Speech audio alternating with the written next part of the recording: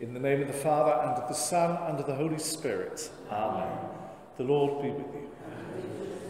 Good morning, everyone. As we prepare ourselves to celebrate these Easter mysteries, let us call to mind our sin. I confess to Almighty God, and to you, my brothers and sisters, that I have greatly sinned in my thoughts and in my words, in what I have done and in what I have failed to do, through my fault, through my most grievous fault. Therefore I ask, Blessed Mary, ever Virgin, all the angels and saints, and you, my brothers and sisters, to pray for me to the Lord our God. May Almighty God have mercy on us, forgive us our sins, and bring us to everlasting life. Amen. Lord, have mercy. Christ, have mercy. Lord, have mercy. Let us pray.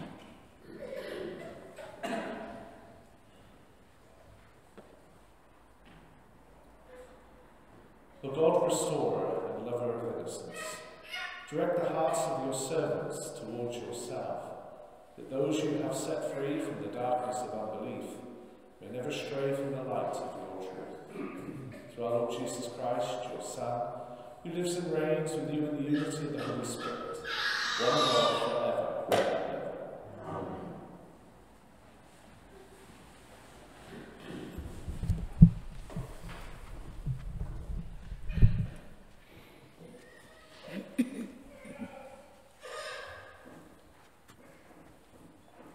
A reading from the Acts of the Apostles. Some men came down from Judea and taught the brothers, "Unless you have yourself circumcised in the tradition of Moses, you cannot be saved." This led to disagreement, and after Paul and Barnabas had had a long argument with these men, it was arranged that Paul and Barnabas and others of the church should go up to Jerusalem to discuss the problem with the apostles and elders. All the members of the church saw them off, and as they passed through Phoenicia and Samaria, they told how the pagans had been converted, and this news was received with the greatest satisfaction by the brothers. When they arrived in Jerusalem, they were welcomed by the church and by the apostles and elders, and gave an account of all that God had done with them. But certain members of the Pharisees' group, who had become believers, objected, insisting that the pagans should be circumcised and instructed to keep the law of Moses. The apostles and elders met to look into the matter. The word of the Lord.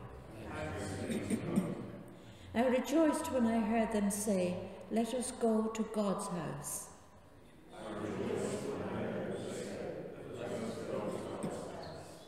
I rejoiced when I heard them say, "Let us go to God's house." And now our feet are standing within your gates, O Jerusalem. I rejoiced. Jerusalem is built as a city, strongly compact. It is there that the tribes go up, the tribes of the Lord. I rejoiced when I heard them say, "Let us go to God's house." For Israel's law it is there to praise the Lord's name. There were set the thrones of judgment of the house of David. I rejoiced when I heard them say, "Let us go to God's house." Alleluia, alleluia. I am the good shepherd, says the Lord. I know my own sheep, and my own know me. Alleluia.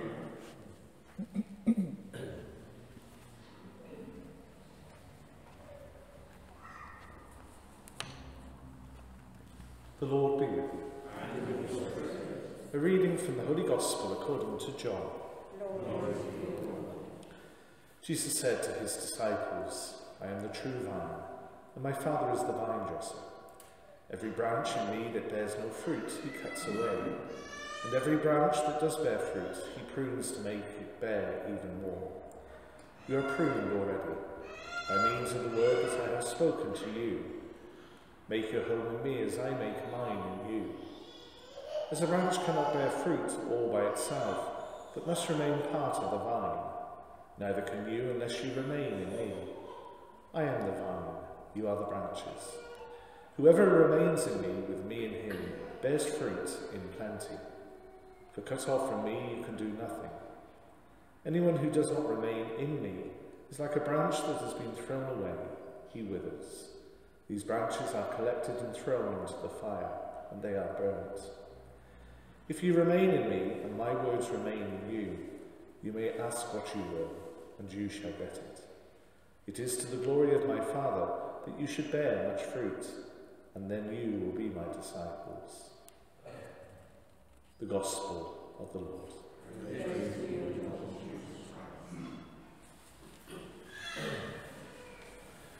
Throughout the centuries, the Catholic Church has called together councils. You may have heard of some. The Council of Nicaea, from where the Nicene Creed was established and became the statement of belief for the whole universal Church. The Council of Trent, which met to see how the Church could work in the light of the Reformations that had taken place in England and in other parts of Europe. Then, of course, in more recent years, we have had the Second Vatican Council, which met between 1963 and 1965, and basically put together the structure of the Church that we know today. These councils are ways in which the Church can build unity and a sense of purpose and a sense of identity in the midst of the Church of their times. And so it was, it seems, in the early Church, where we hear in our first reading today the apostles, the disciples, Paul and Barnabas going up to Jerusalem so that serious issues of their church in their time could be discussed and resolved. The issue which was paramount in their minds was whether new converts had to live by the rule of the Jewish law, and ultimately there would be an agreement amongst the disciples that that would not be the case and not necessary to do so. Whenever the Church is in council, and indeed whether that's been in an official capacity or whether in an unofficial way, we trust that God is always working and His Holy Spirit is leading the Church in ways and in the times that it exists. It is so that the Church can always remain part of that true vine that we listen to again in this morning's Gospel, the same Gospel that we heard on Sunday. For cut off from that vine, we can bear no fruit.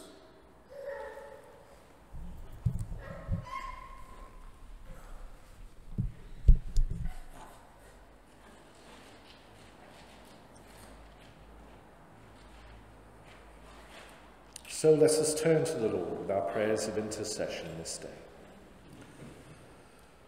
Let us pray for the Church during these days, that it may always be a visible sign of God's love. Lord, in your mercy, we pray for our world and its many needs. We pray especially for our world that still struggles with war and violence and conflict. We pray for peace and reconciliation amongst the nations. Lord, in your mercy, we pray for ourselves in our journeys of faith, that we may remain always attached to the vine of Christ, and that we may bear fruit in our lives of discipleship.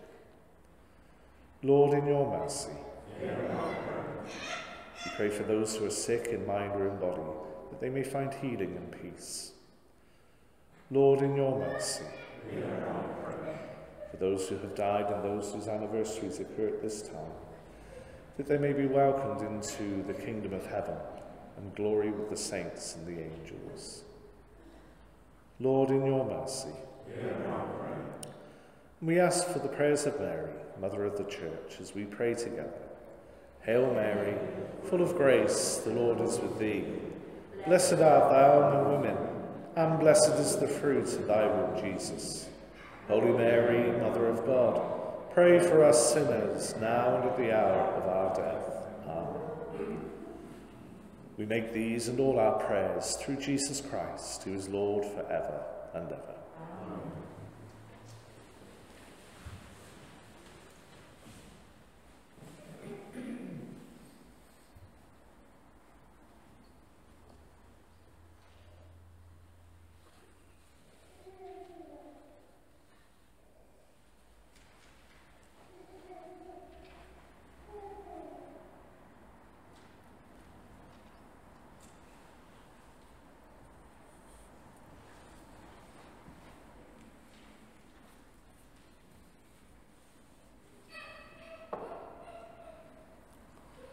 Blessed are you, Lord God of all creation, for through your goodness we have this bread to offer, which earth has given and human hands have made. It will become for us the bread of life. Blessed be God forever.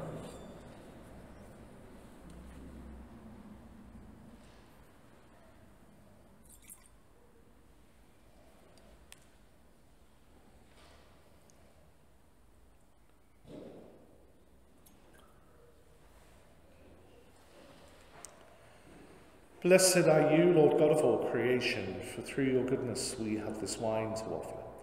Fruit of the vine, work of human hands, it will become our spiritual drink. Blessed be God forever.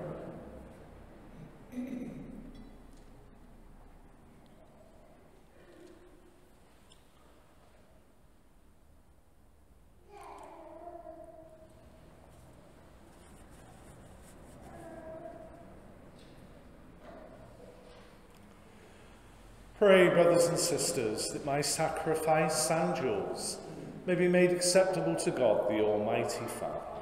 May the Lord accept the sacrifice of your hands, for the praise and glory of his name, for our good and the good of all his holy church.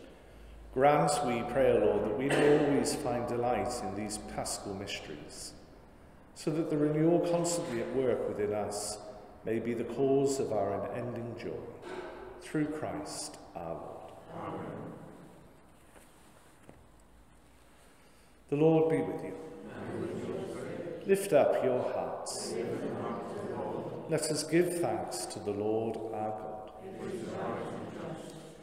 It is truly right and just, our duty and our salvation, at all times to acclaim you, O Lord, but in this time above all to laud you yet more gloriously, when Christ our Passover has been sacrificed. By the oblation of his body, he brought the sacrifices of old to fulfillment. In the reality of the cross, and by commending himself to you for our salvation, showed himself as the priest, the altar, and the lamb of sacrifice. Therefore, overcome with paschal joy, every land, every people exalts in your praise, and even the heavenly powers, with the angelic hosts, sing together the unending hymn of your glory as they acclaim. Holy, holy, holy Lord, God of hosts, heaven and earth are full of your glory. Hosanna in the highest. Blessed is he who comes in the name of the Lord. Hosanna in the highest.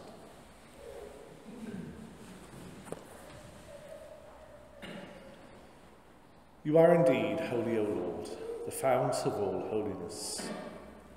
Make holy, therefore, these gifts, we pray, by sending down your Spirit upon them like the dewfall, so that they may become for us the body and blood of our Lord Jesus Christ.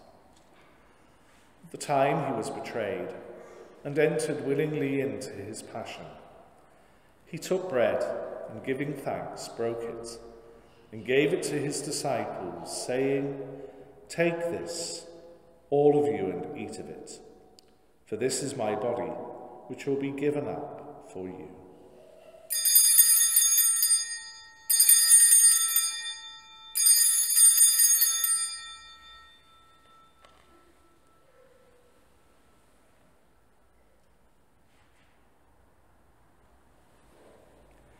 In a similar way, when supper was ended, he took the chalice, and once more giving thanks, he gave it to his disciples, saying, "Take this, all of you, and drink from it.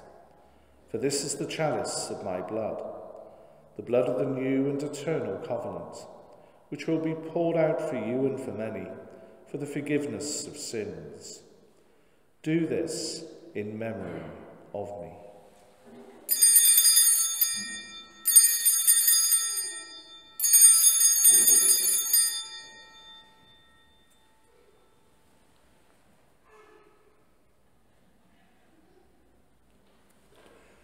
The mystery of faith.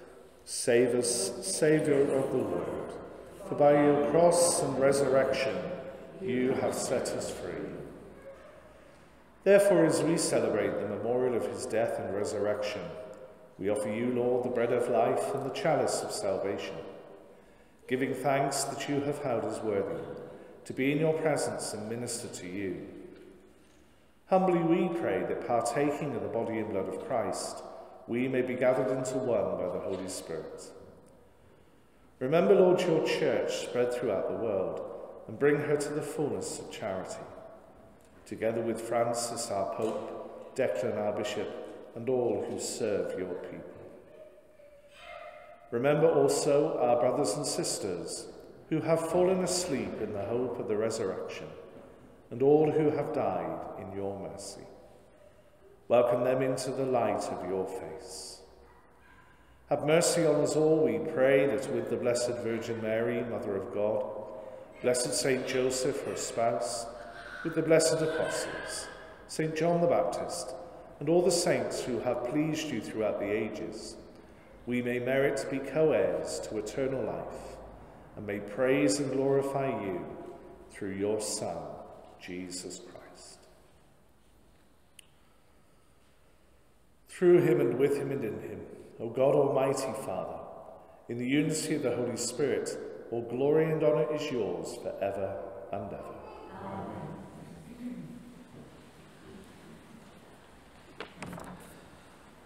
At the Saviour's command and formed by divine teaching, we dare to say, Our Father, who art in heaven, hallowed be thy name. Thy kingdom come, thy will be done on earth as it is in heaven. Give us this day our daily bread, and forgive us our trespasses, as we forgive those who trespass against us. And lead us not into temptation, but deliver us from evil. Deliver us, Lord, we pray, from every evil. Graciously grant peace in our days, that by the help of your mercy we may be always free from sin and safe from all distress, as we await the blessed hope and the coming of our Saviour, Jesus Christ.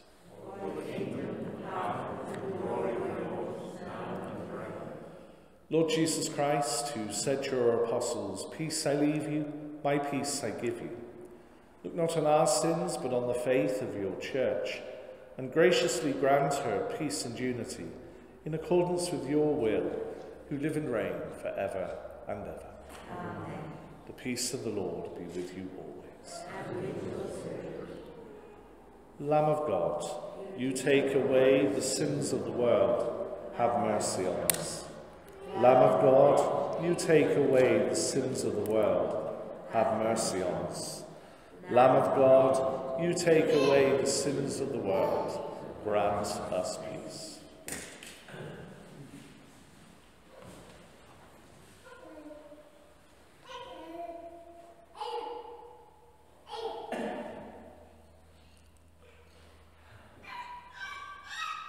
Behold the Lamb of God. Behold him who takes away the sins of the world. Blessed are those who are called to the supper of the Lamb. Lord, I am not worthy that you should enter under my roof, but only say the word, and my soul shall be healed.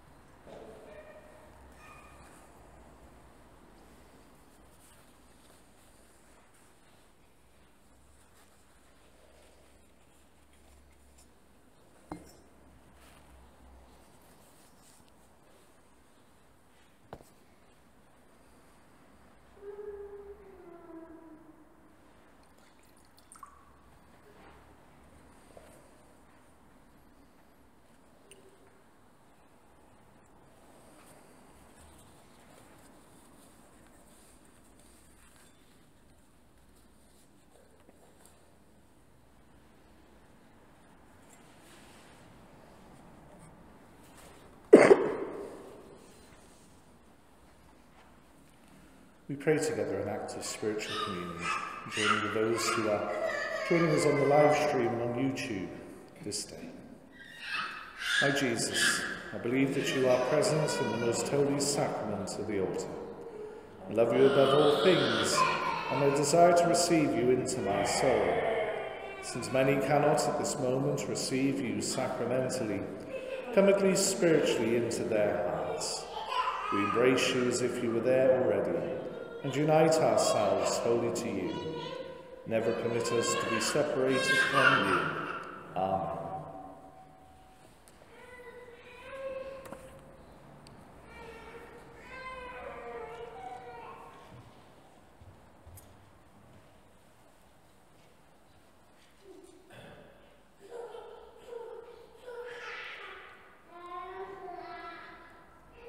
Let us pray.